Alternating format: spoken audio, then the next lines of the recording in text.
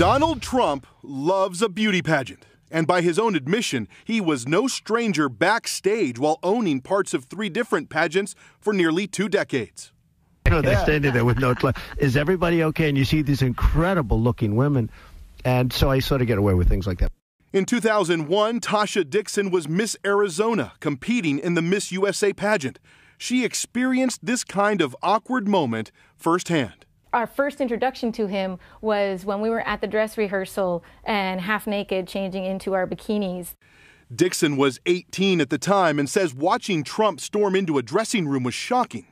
To have the owner come waltzing in when we're naked or half naked in a very physically vulnerable position, and then to have the pressure of the the people that work for him telling us to go fawn all over him, go walk up to him, talk to him, get his attention. Who do you complain to? He owns the pageant.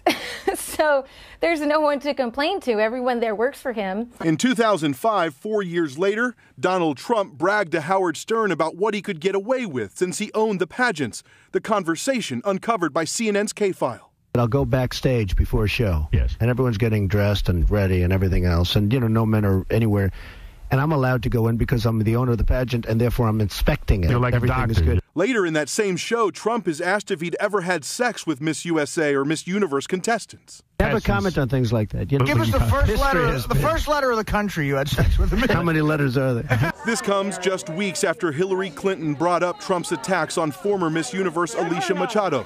Trump once described her as Miss Piggy and then told his Twitter followers to find her sex tape. And another video where Trump is seen interviewing Playboy playmates and basks in the glow of a question from CNN's Jeannie Mose. Have you ever dated a playmate? I refuse to answer that question. On the grounds that it may be true? It may be true. Tasha Dixon says she's speaking out so voters can get a better understanding of Donald Trump's personality. I'm telling you, Donald Trump owned the pageant for the reason to utilize his power to get, around beautiful women.